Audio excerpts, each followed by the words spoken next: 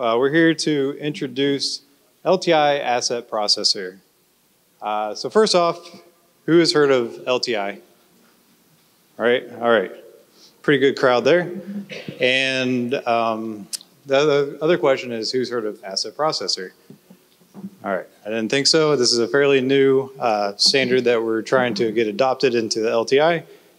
Very similar to like the Advantage suite, where it's an extension of LTI 1.3. So I think the best way to describe Asset Processor is to really kind of explain how LTI fits in an LMS. So this is a visual representation of a context hierarchy within an LMS. At the bottom, you have the accounts and users, you have courses and enrollments, activities, and then submissions.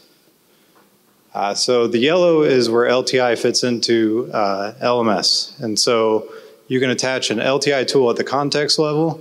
When you do that, you actually take over, the LTI tool takes over the workflow for activities. So that'd be like an inbox tool where you have a submission to an assignment within that inbox, and this is all outside of the LMS.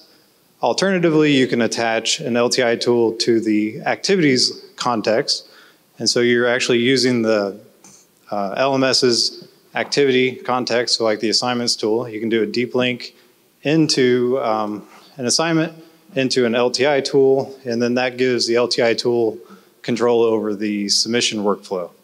And in both cases, the LTI tool can push grades back to the activity item at the submission level for a user. So there's a gap right there on the top right, and that is what we're trying to solve with Asset Processor. And so the idea with Asset Processor is you can attach an LTI tool to the submission layer or the context within an LMS, and but the instructor and the students get to use the workflow all the way from the course, the activities such as an assignment tool, and the submission within Moodle, for example. And then that submission gets sent as an LTI message over to the LTI tool that we are then able to process and then provide feedback to the users, either the instructors or the students, with data and links out to the LTI tool itself.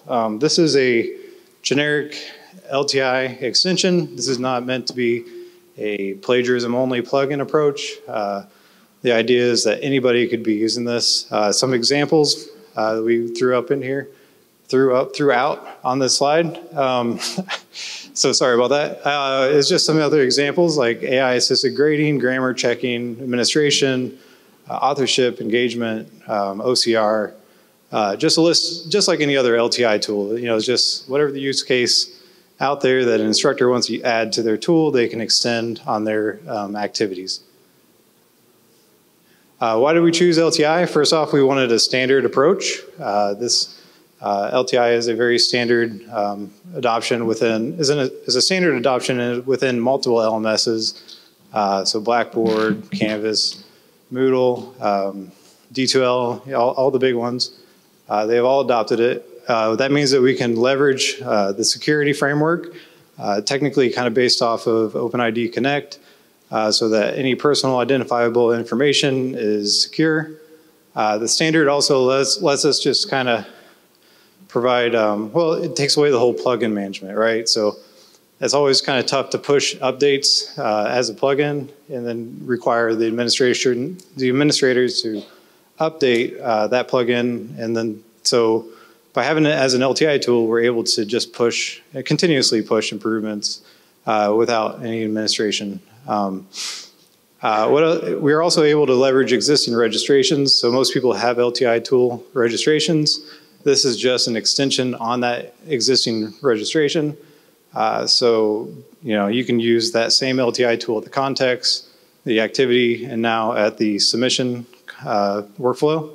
And it's all the same one. And since it is the same integration, all the data is consistent across all the workflows. We're also able to leverage additional LTI Advantage services listed at the bottom, so names and roles, deep linking, and the assignment and grade services. All right, so this has been a long process. We've I mean, asset processor has been an idea around in the ed tech community for a long time.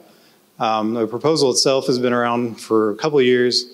We've been working with the LTI working group and collaborating with multiple platforms and kind of get this standardized proposal. Right now we are in proposal state, but we expect by November to make this a candidate final. And I guess part of that proposal to do the functionality and the features that we wanted to have an asset processor, we've extended LTI to include additional services. So we have 4 new services, a new notice, and 2 message types listed there below. Basically, in conjunction together, they all kind of give us the ability to process an asset as an LTI tool. All right, and here's Stephanie. Thank you. So who is going to have asset processor, or who will have it? Blackboard launched asset processor in April 2024, and their assignment type workflow, Turnitin actually processes the submission and surfaces a similarity or originality report and an AI report for evaluation by instructors or students. D2L is actively developing this now for assignments. Canvas is currently on their roadmap for 2025. For both of them are going to be doing it first for their assignments areas. But Moodle is aiming to launch Asset Processor in Moodle 5.0 in the assignment type workflow. And they're going to surface there at this point, at least initially, the similarity report and or AI report for instructors and students for submissions. And Brett is going to show you how it's going to look. Awesome. Let me get the right clicker. There we go. So it's been a good collaboration between Turnitin, Catalyst, and us. If anyone's interested in actually looking at the trackers that we're actually working on, the QR codes will take you there, so you can actually have a look to see where the progress is going. Now, done so far, we've actually developed the approved UX designs alongside Moodle HQ's helped with Turnitin to actually approve to go through that design process. So our UX guys work with their UX guys to make sure it's consistent and it's going to work across the entire system.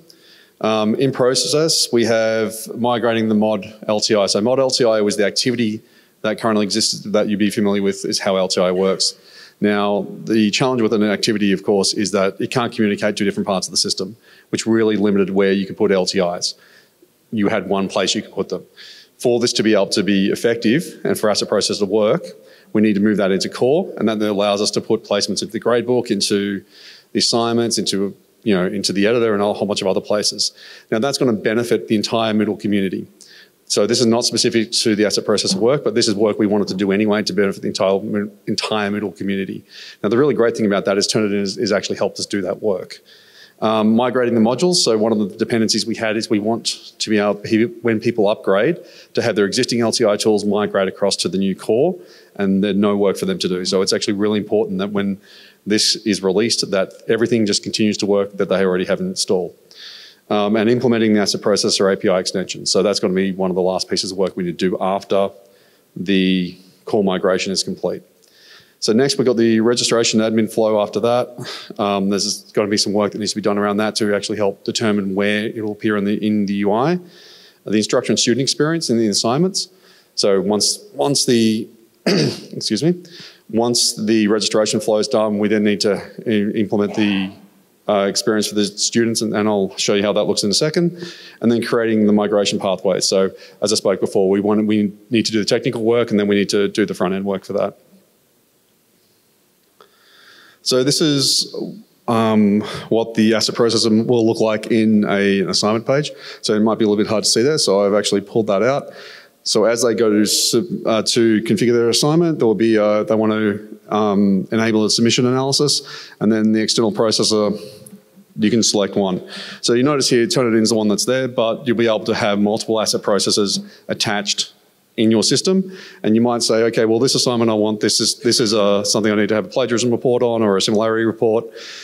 It might be a different type of assignment, and some students are submitting video. I actually want to send that away and get that translated or closed captioned. So this is, as was said earlier, this is much more broadly applicable than just plagiarism. This is actually applicable to any sort of file processing you'd want to do. move a little bit quicker because we're running out of time. So again, this is just pull that up so it's a little easier to see. So once you click on that and select your processor, this is actually an LTI launch into Turnitin's configuration. So that actually is external. So again, the tool can actually then allow you to configure the tool itself. And once we look at the grader, now these are the older grader designs because we did this design before we started the assignment work. But you can see here for each asset that has been attached to this assignment, we've got several files here, and you can see there's a similarity reports being returned by Turnitin. Those are LTI placements. Again, very hard to see here, but if you look in the middle, there's a little tiny drop down. And when you click on that, you'll see the similarity report. So that will look like, so in the case of Turnitin, they're returning a similarity score, an ID, which we're going to be able to copy out, and then a link, which is a deep link that goes off to Turnitin's system.